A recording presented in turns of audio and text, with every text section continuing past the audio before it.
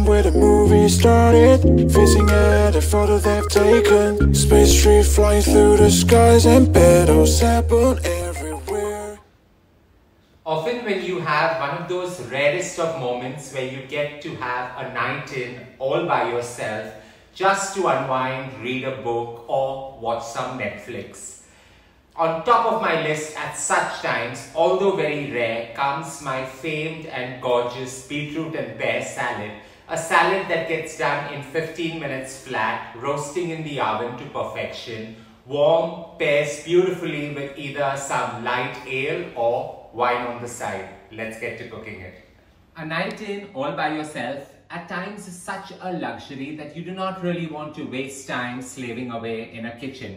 For that, I've taken 4 beetroots, boiled it with the skin so that it doesn't bleed, and kept them aside. While you just can cut the beetroot and put it to roast, it gets extremely hard and chewy. However, I like it to be crisp on the outside and soft and gooey within. To start off, I'm just going to get to coarsely cutting my pears. Just go right into half. You can go as coarse as possible. I'm going to create wedges of the same. I'm not going to do any fanfare or any drama out here. Remove the center core and cut it diagonally. The next one. I've lined my baking sheet with an aluminium foil and created quite a compartment in between so that my pears don't mix and the beetroot doesn't stain the pears actually. So here I've got these gorgeous wedges coming alive.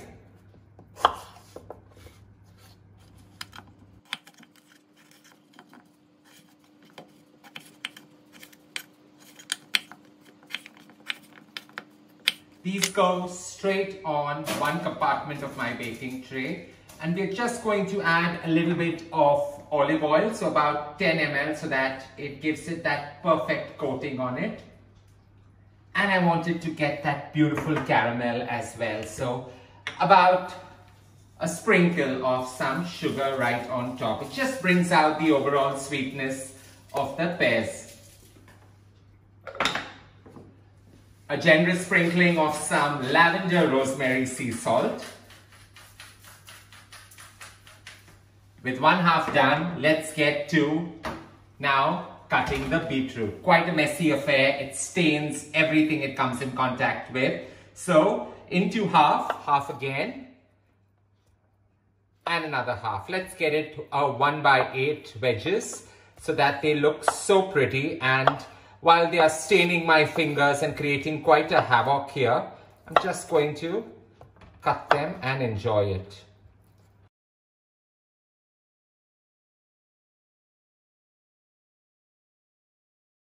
On the other side, this goes. Ensure that it doesn't mix with that, otherwise it's just going to stain the pears and the pears are not going to get that distinct color coming through in this salad. Another 10 ml of extra virgin olive oil on it.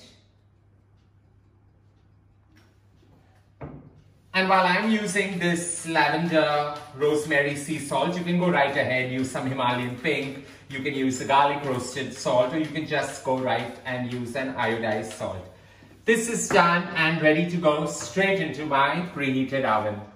In this goes at 200 degrees Celsius for just about 15 minutes. Because we want the beetroot to get that outside char, we want the pears to caramelize beautifully yet hold on to its most delectable crunch. With the pears and the beets roasting in the oven, in goes the perfect dressing. So about 30 to 40 ml of balsamic vinegar. I love using aged balsamic and it just adds that additional tart to the overall dressing. So with the balsamic in, we're just going to get to creating the perfect vinaigrette with drizzling in some extra virgin olive oil. Don't be alarmed with the big bowl because I'm just going to add the pears and the beets into this and give it a good tossing.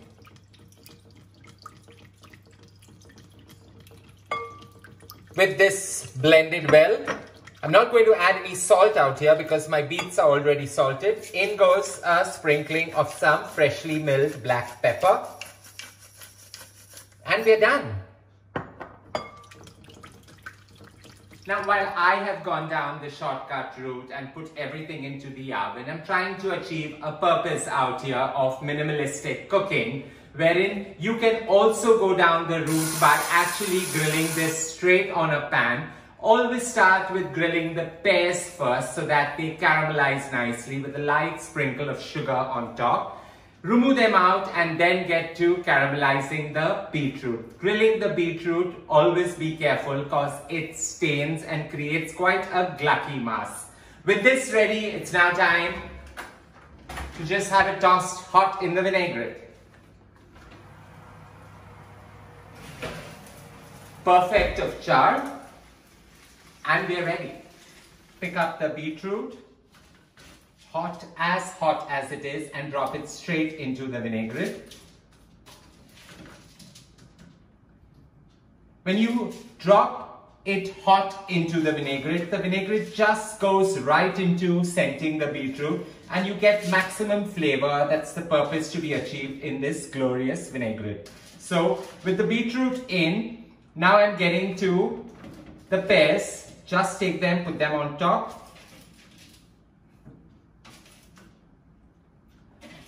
And while I love beetroot, I am particularly fond of creating salads of beetroot, different concoctions that keep coming as and when I get the need to eat some beetroot. Here we go.